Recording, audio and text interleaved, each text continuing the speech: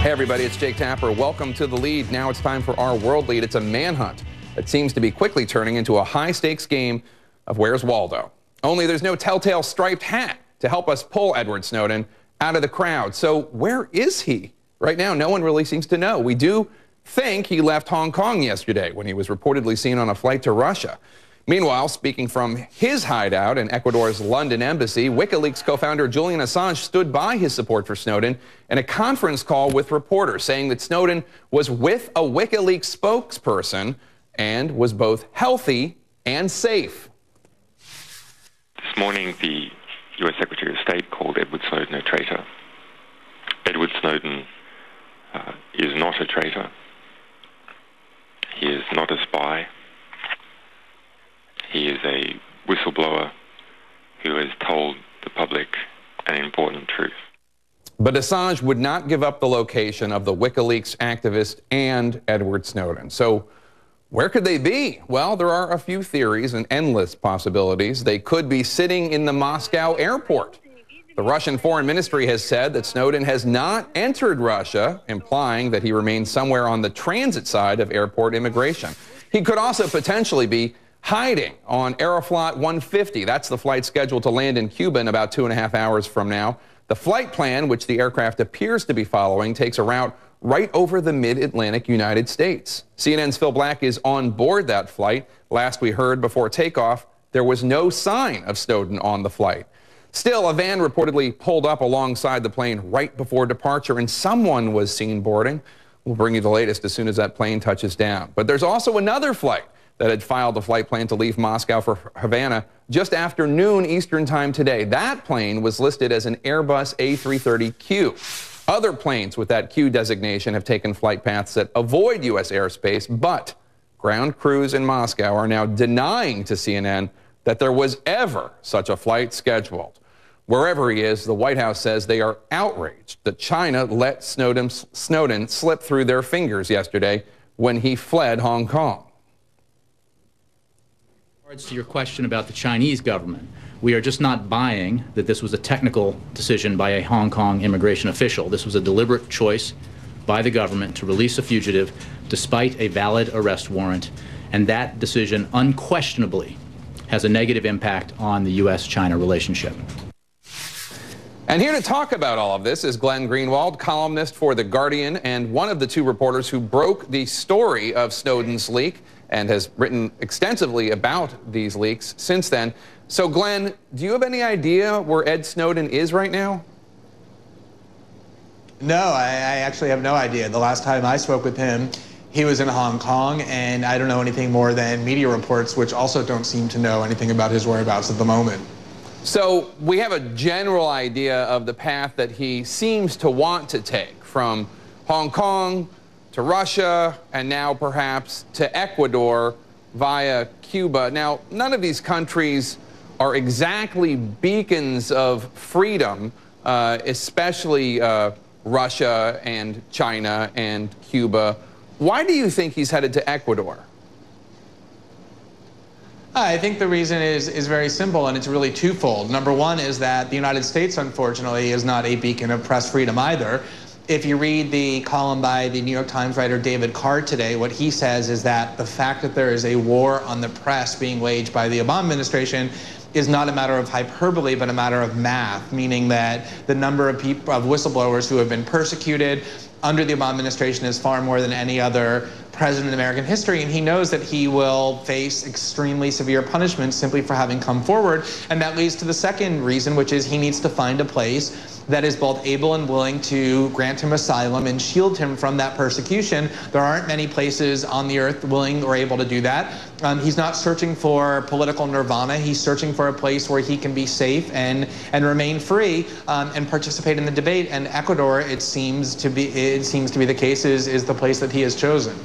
Well, Glenn, the new law in Ecuador that was passed actually restricts what the press can write. What President Obama is doing is going after leaks, and that, according to investigative reporters, is having a chilling effect on what they can report.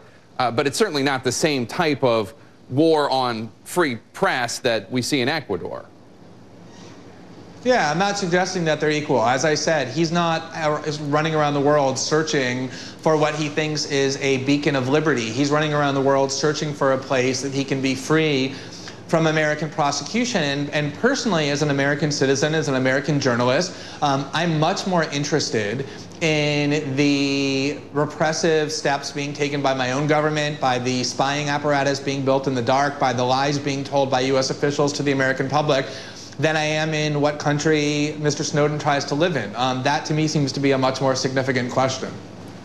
By reaching out to Julian Assange and the WikiLeaks organization, but especially Assange, who is currently wanted for questioning over allegations that he raped one woman and sexually molested another. Allegations, I should say, not proven fact. But by affiliating himself with Julian Assange, is Edward Snowden risking changing the dynamic, changing the meme, the narrative that he wants out there about himself standing up for something, standing up against these surveillance programs that the National Security Agency is standing for?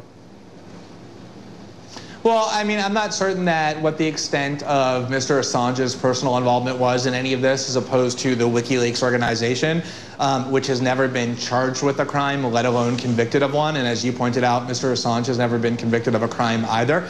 But I think the more important point here is that anybody who leaks classified information and who brings transparency to the United States government is going to be the subject of an extremely aggressive and sustained demonization campaign.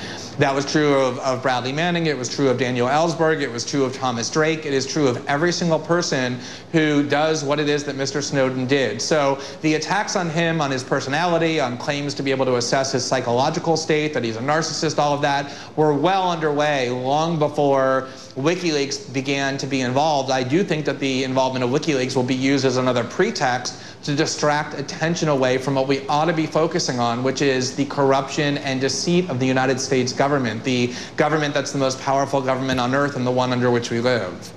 Glenn, you got into a debate yesterday with David Gregory of NBC News, who essentially said you've aided and abetted Edward Snowden.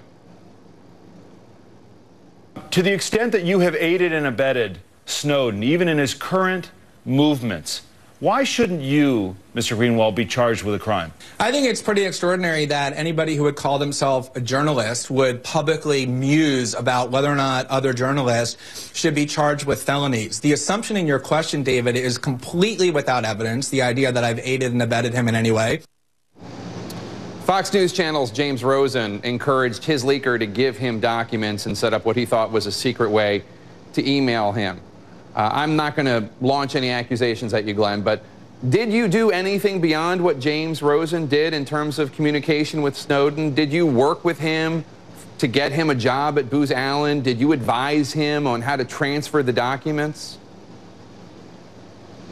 The reason I've been reluctant to answer that question up until this point is because the theory on which those questions are based, and I'm not suggesting you're embracing it, but you're referencing the theory that others have embraced, is really quite pernicious, that if you're a journalist and you work with your source and cooperate with them in obtaining documents that you think ought to be released to the public, that somehow that's called aiding and abetting. I call that investigative journalism. There is no investigative journalist on the planet who doesn't work cooperatively with their sources in order to obtain the information they need to inform their readers. That said, not only did I not do more than Mr. Rosen was accused of doing by the Justice Department when he was called a co-conspirator, I did much, much less. I didn't even know where Mr. Snowden worked or what his name was until after he was in Hong Kong with the documents. We had some preliminary communication with him about how to communicate secretly in a way that would be secure, but other than that, nothing. And so anybody who wants to raise this insinuation against me, against the Washington Post, Bart Gellman,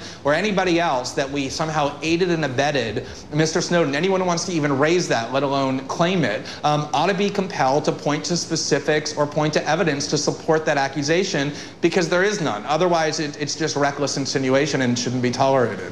And Glenn, before I let you go, I know you wanted to talk about a story that was reported in McClatchy a few days ago about ways in which the Obama administration is trying to make sure that no one leaks any information to anyone, whether it's national security related or not.